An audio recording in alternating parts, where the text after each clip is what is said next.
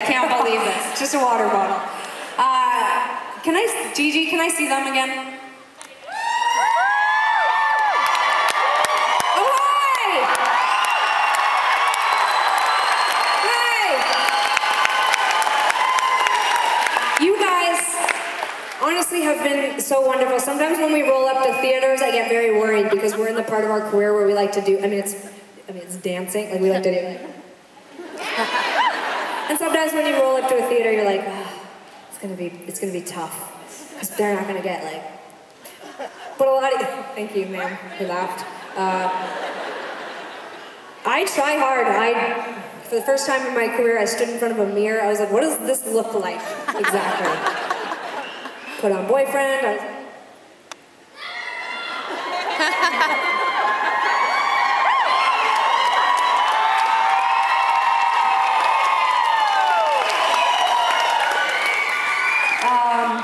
and I was like, that doesn't look great, but you know, with lights in this outfit, it's better. So, 3 people up here who make everything they do look incredible. I want to take an opportunity to introduce you to them at the end of the show, so you don't forget their names and don't forget their faces. Over here, I don't even know where this whole new stage setup. I'm like, where do I stand? You're so tall, it doesn't matter. I could stand anywhere. I won't be blocking you, but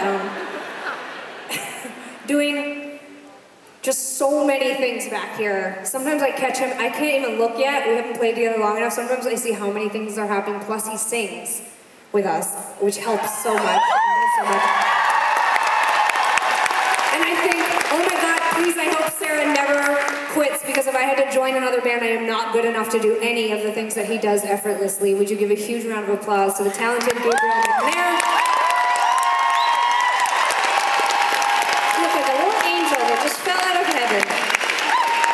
Tegan Sara. Okay, I'm gonna save you for last, Eva. Damn right. Look, there's like a bobby pin up here.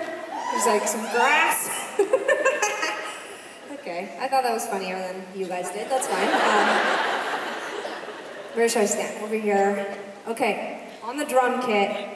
Basically, if I could be a guy, I would be this guy. Mainly, the first thing. He's been playing with us for how many months now? 3, 4? 4 months? Right away, one of the first things I noticed about him was that he never wears sleeves. And that's me. Like, that's me. I have gone to see an acupuncturist, I've gone to see a specialist about the heat. I can't even tell you how much heat comes off my arms. Like, not like I just mean actual heat. And then this guy rolls up, and he's always just like, oh, I gotta take my jacket off. So hot.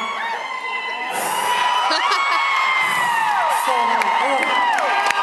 Oh, I can't wear this jacket, I'm so hot. And I was like, looking at him, and I was like, oh my God, that's me. Always rolling in, everyone else is like 68 degrees Fahrenheit, or 4 degrees Celsius, whatever that is, and freezing, and he walks around and he's like, how's everyone going?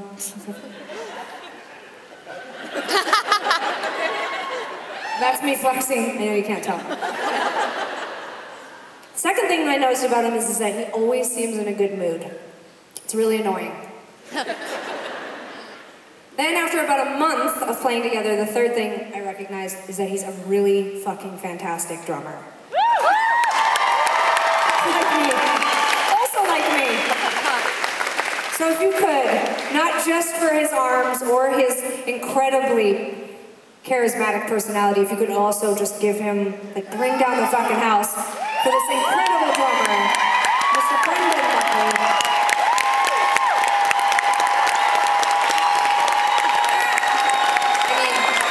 You really can't even see how, that was like 3 times as long as what you said. Sorry, are you punishing him because he's on my side of the stage, or? You know, to be fair, it was mainly because I made it about me. Brendan only got about as much time as you did. The rest of it was about me.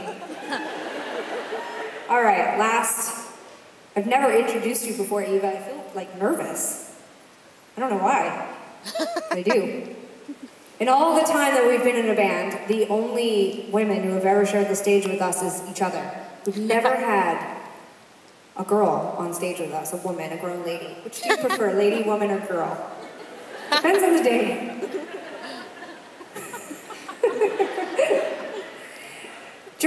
interview to join Tegan and Sara, Sarah's cat fell in love with Eva. Do you guys follow us on social media? Do you know our cat, Sarah's cats? Okay. I won't think it's rude right now if you pull out your phone, if you don't follow us on Instagram and find us and then start following us, because Sarah's cats are really cute. But they're kind of assholes. Like, they're a little aloof and snobby. They give just little bursts of love and attention, but I've known them for a year, and I'm a really good aunt, and I've taken good care of them, and I have never seen them do what they did to Eva. Mickey, the black and white one, he stood on his back feet like on his feet staring at her. And Holiday got on the couch next to Eva, edged over, rolled onto her back, let herself get scrubbed, like kind of put her head on her leg. She was just like looking into Eva's eyes as we interviewed her. It was crazy. Sarah was so jealous. So we hired her. Never heard her play. Didn't matter. Holiday loved her. Saw some YouTube videos. I was like, she seems kick-ass. Then she goes up to rehearsal. She learns 25 songs. Like 10 days? 11 days? Guys, do you understand how incredible that is? I'm looking out all my material. These will get shorter as the tour goes along. I'll just be like, Gabe, Brandon, Eva, let's go. Moving on. Would you guys give a huge round of applause? No, not for Holiday. That's not nice. Also for Holiday and Mickey. A huge round of applause for the talented, lovely, and apparently cat whisperer, Eva Gardner.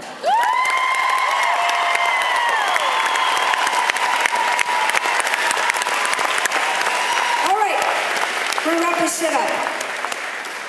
We're gonna play one last song, we're gonna leave the stage, pretend it's over, you're gonna cheer enthusiastically, we're gonna come right back and play a couple more.